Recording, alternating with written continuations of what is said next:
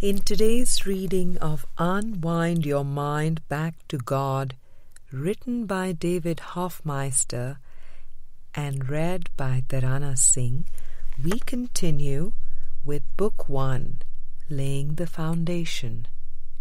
This is Chapter 3, Section 3.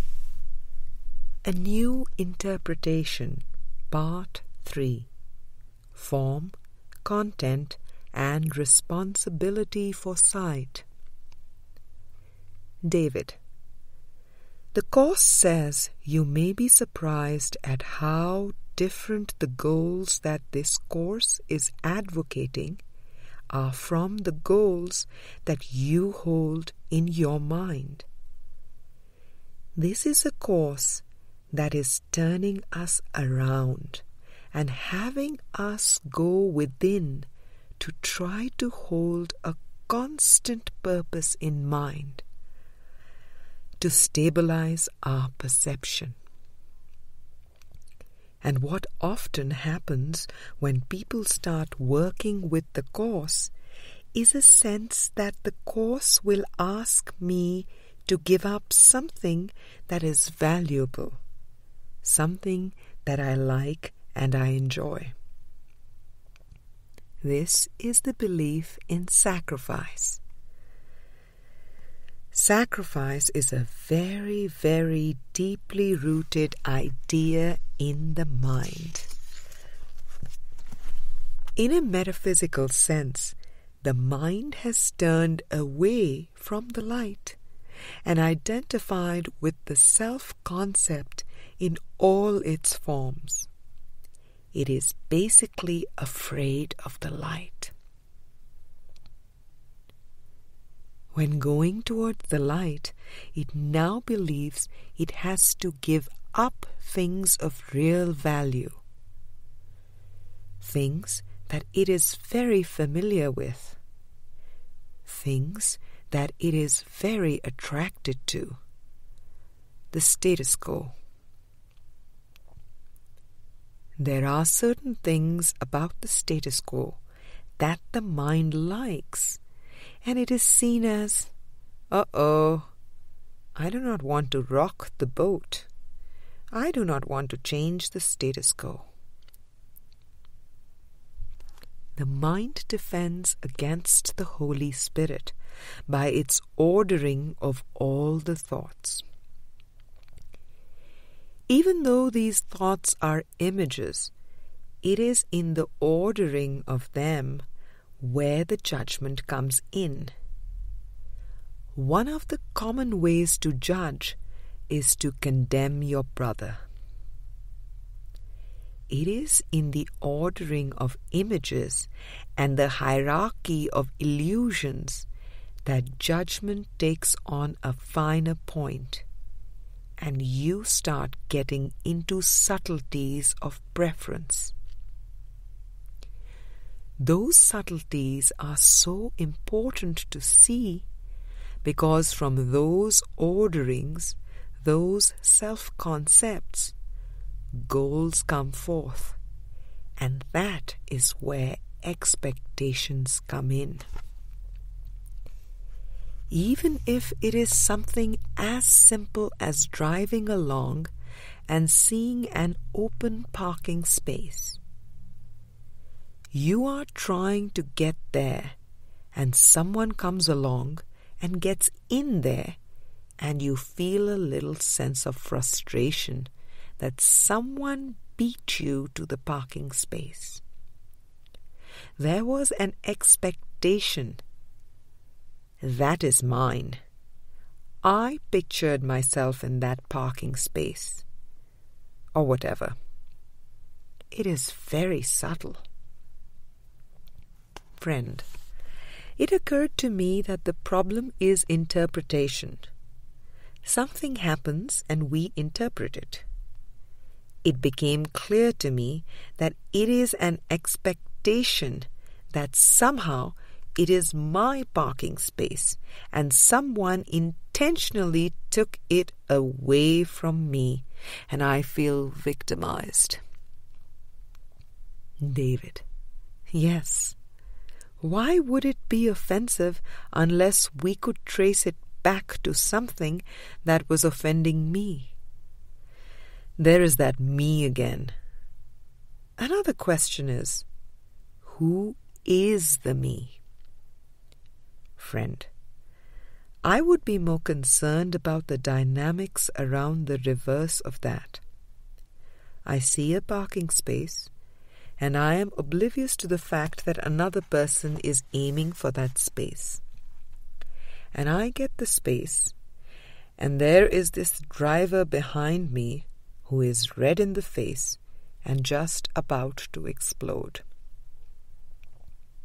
Now, do I feel any responsibility because I was insensitive to his sense of ownership? David: yes.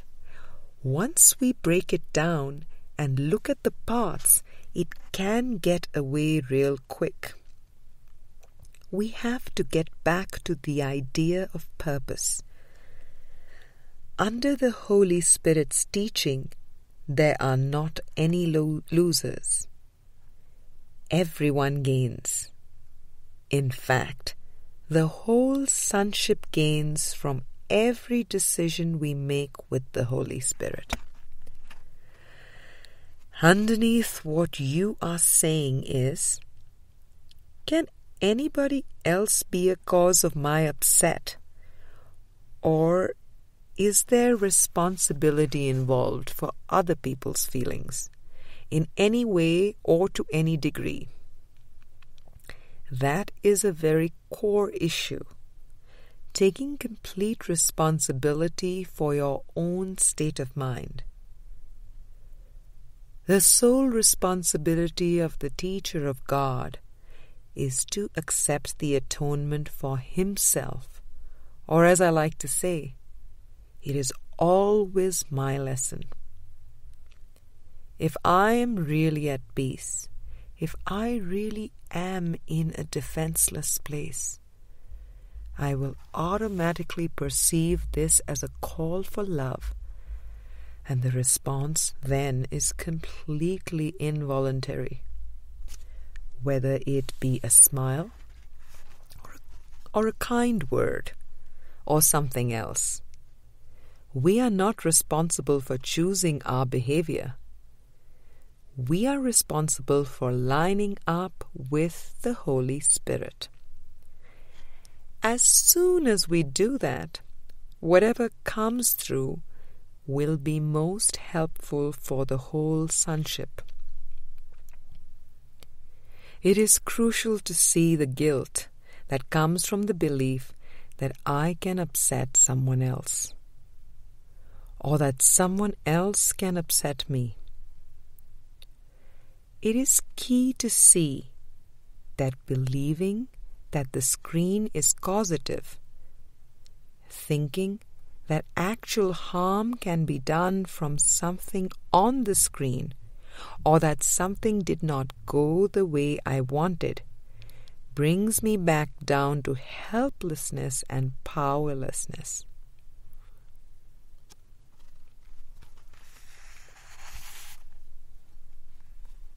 Friend, I hear you are saying that it is not about being clever enough to respond in the right way, which is the way psychology would approach it. It is simply to be clear in your own center, and then trust the automatic response. Because of your own clarity, you can trust your response. I still have to own the fact that I am not always in what I would call perfect peace. It is sort of relative peace, and there is always something in my cage that can rattle under some circumstances. But I recognize that it is my cage that is rattling, and I am responsible for that part of it. I guess the question I'm asking is that I certainly felt relatively at peace, but it did not have the appearance of a peaceful situation, and that is why I am raising the question, if one were truly at peace with the situations that surround us, can one be truly at peace and have a bomb drop? David. What we are getting to is that it is not situational. Peace is not tied into appearances in any way. Jesus is a good example of accepting the atonement and choosing to see the world differently. And yet, what seems to be happening on the screen seems to go on, including even an angry mob of thousands in one accord yelling, "Crucify him!" which you may not consider peaceful. He did not share their perception. He did not perceive it as an attack because he was holding on to the torch of peace, regardless of what was happening on the screen. That is a good extreme example of it is just my choice. I have to be very clear though, and when we get back to that responsibility, we get back to clarity. The Holy Spirit has only two orders of thought. He perceives everything as love or a call for love. The Course says you are too bound to form to perceive consistently like the Holy Spirit. You are too bound to form and not to content when you have definitions of who people are and what certain behaviors mean. Whenever we start to interpret behaviors we get away from, what is my purpose? What am I to be holding on to? That is where the reaction comes in. Friend, it seems I am more concerned with form than content. David. From a deeper perspective, the mind denied all these attack thoughts and tried to push them out of awareness. Then, another way the ego counsels is that the way to get rid of attack thoughts is to project them out onto the screen. If you consider what we would call a frightening situation, the form has become a concrete form of fear. There is something in my mind that I cannot accept and look at and take responsibility for. It really is just a thought that I have or I made up, and I do not want to look at that, so I keep it buried in the unconscious, and then I project it out, and therefore I see something objectionable in someone else or some other situation or thing. That is the deeper dynamic that is going on beneath what we are talking about. Friend, then I guess I go back to the earlier part of the question, which was, did I attract this to myself? I can accept that all things are lessons that He would have us learn, but I have been dealing with asking what the lesson is. There is this sense that nothing comes into our lives that we have not asked for at some level. Did Jesus ask to be crucified? I think I hear you say on one level, no, and on another level, yes. David. It was the power of a teaching demonstration. There is a line in the Course that says that everything I seem to ask for, I receive as I have asked. Let's look at the metaphysical idea of responsibility. We are only responsible for accepting the atonement. The only thing we are responsible for is choosing to be in our right mind, for choosing the Holy Spirit. When the idea of responsibility is taken into the level of form, then you get into guilt. Take ideas like the law of attraction and then cancer. Now, you can see we are going to confuse the levels, and you can see immediately how the guilt comes in. I attracted this cancer to me. Whack, whack, whack. I'm doing the course wrong. I should do better. I should be able to heal myself. This is a misunderstanding of the statement, I am responsible. Here is the truth. I am responsible for choosing the right mind.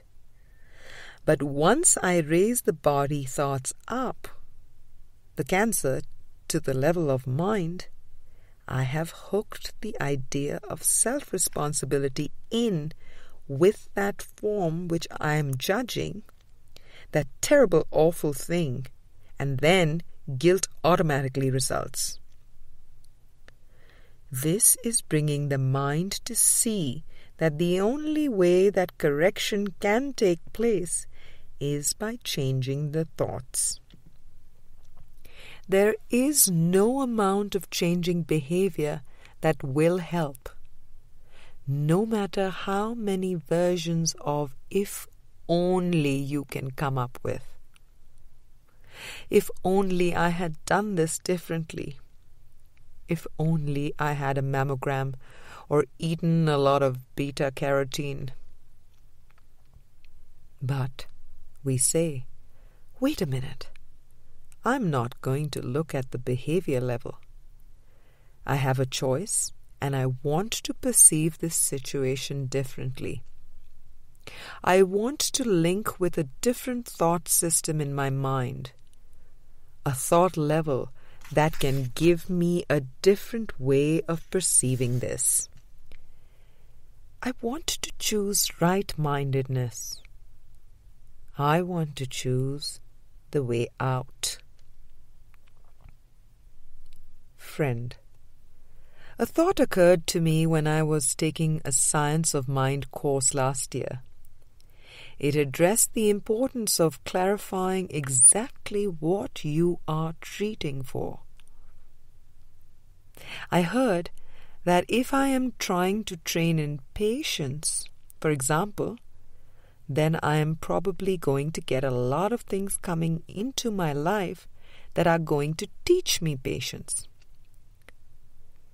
If I can get on past that to the acceptance level, to accept that patience is my divine right and patience is mine now, then I may get through or past some of these lessons. And my thought was that I was not sure I was thinking enough that I need more patience. True enough, I get opportunities around patience, and that would be a step short of acceptance of the fact that patience is indeed mine. David, we can talk about the law of karma. This one basic law has taken many different words and forms. Giving and receiving are the same, or as ye sow, so shall ye reap. If the mind gets exactly what it wants always, as ye sow, so shall ye reap, then the question is, does the deceived mind know what it wants? The definition of a deceived or split mind is a mind that has two thought systems. It has the ego and the Holy Spirit's thought systems. Does it know what it wants? I want the Holy Spirit. I want the ego. I want the Holy Spirit. No, I want the ego. If the mind is confused, if it is split, it does not know what it wants. But it gets exactly what it wants. So it gets confusion. You see? You see how this works? That is why it is so important to learn to choose the Holy Spirit's thought system. Blessed are the pure of heart, for they shall see God. If there is not a pure intention, if one does not have a mind with pure thought, the thoughts that only come from God, then one is going to keep calling forth witnesses in the world that will attest to confusion and conflict. That is why it is so important to get really clear about these two thought systems and to let the egos go. Otherwise, you are just going to continually call forth witnesses of littleness and frailty, and that you are able to be harmed by the slightest thing going wrong. That is the ego's thought system, and as long as one holds on to that thought system, that is what is going to happen. Friend, so another way to look at having a confused thought would be to say that I am experiencing confusion when I want to experience peace. And so this is an invitation to peace. I want to choose peace. It is a reminder of that? David. We went into denial last night about backward thoughts and forward thoughts.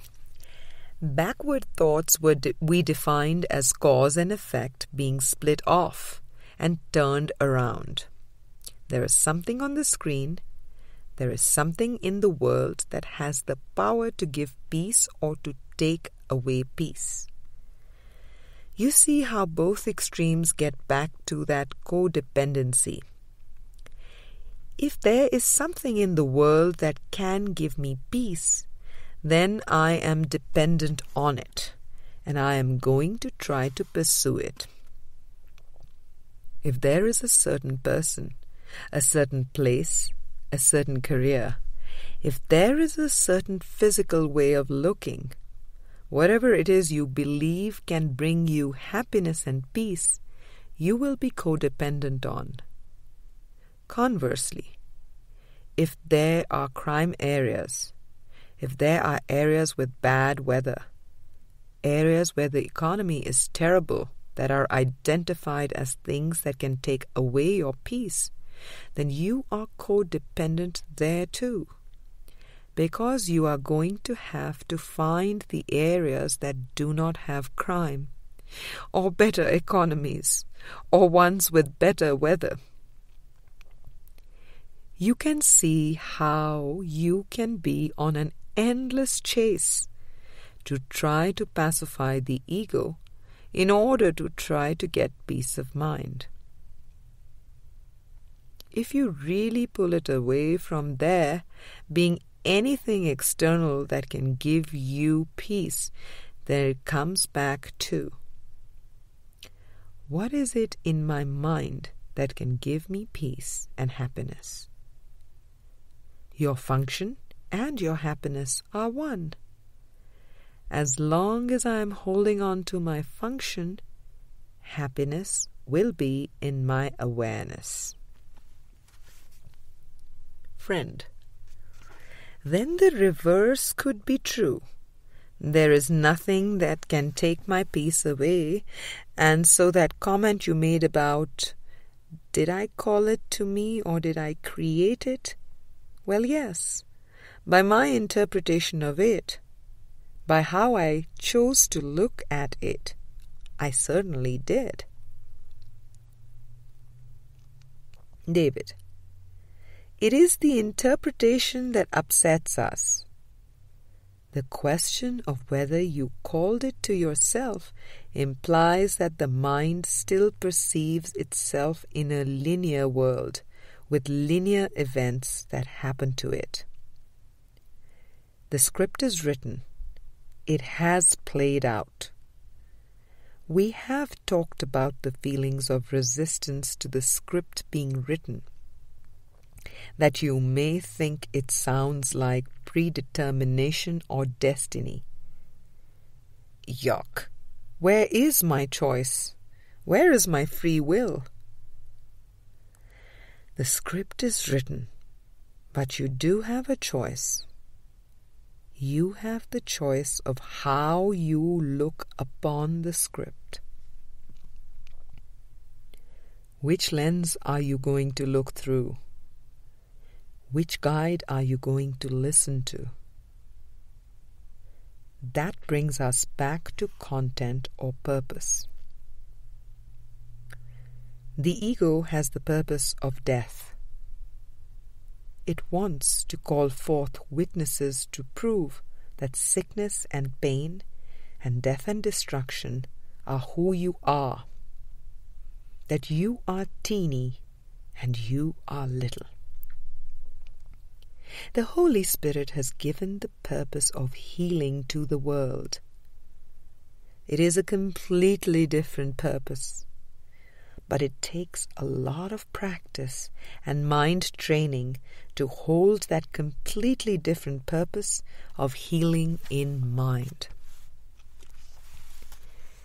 The mind that is deceived believes that this world is real. It believes that it is a real person and that there are real events that are happening to it. I really lost my job. I really do not have enough money to pay the rent. That is how it feels. It really does not see it as a dream. When we go to bed at night and dream, do we react to the dreams? There is running and sometimes fear and lots of emotions that seem to go on in those dreams. Why? Because the mind thinks it is in the dream. If you really let go of judgment, you will start to see more and more that you are the dreamer of the dream. You are the cause of the dream. If I am in the dream, it does not seem like I am the cause of the dream, and I am not in control of it. But if I step back and realize that I am the dreamer of the dream, then I can accept another purpose for it. Okay, I'm going to change the purpose. Out with the ego and in with the Holy Spirit. The Course calls that the happy dream. There is nothing on the screen that has changed. There are still the same things going on. What the world describes as wars and so on. But my purpose for the world has changed. Friend, is that the same script? I mean, we're not changing the script? David, right. Friend, it is just a way of looking at things. Everything else is the same? David, yes. That seems to be a very high concept. Because, wait a minute, it seems like I am a person. I can choose to raise my arm or lower it. That is changing the script, and it is that sort of thing that makes it difficult to pull back, because the mind believes that bodies are autonomous and behavior is autonomous. I can decide to go from Seattle to Coney Island to Cincinnati or not. No. The script is written. The script is just playing itself out, and behavior is not autonomous. What you do comes from what you think. You have a choice in what you think, and that is the only choice you have. The behavior follows automatically from the thought system you choose to think with. Friend, this is my pet topic. You said that I can make a choice to interpret what happens, and that if I am choosing to listen to the Holy Spirit, I can choose to act in the direction with the Holy Spirit. But I am still choosing, right? Or, if I want to be right, I can choose to act with the ego and perhaps thumb my nose at this guy. I can be right, and I can be obnoxious, and I am still making a choice. I would love to walk out of here clear about these things. David, you may believe that you are responsible for what you do, but not for what you think.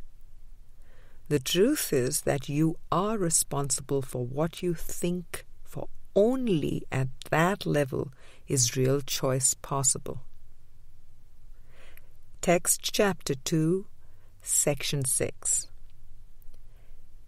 It sure seems convincing in this world that we are individual, unique little persons that have free choice. And not only that, there are other individual unique persons on the planet that can also choose, and when they make a choice, does it reflect my choice? No.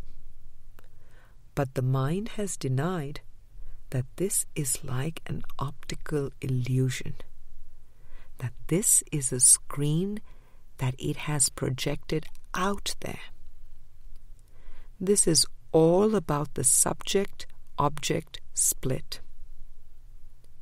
There are all these objects, like a jigsaw puzzle with hundreds of little pieces.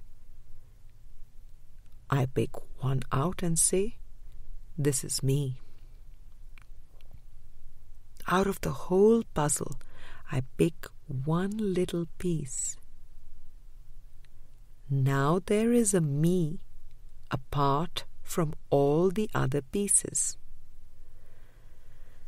There is fragmentation because now I have this piece as me, and this other piece I'm going to move over here because I do not like that one.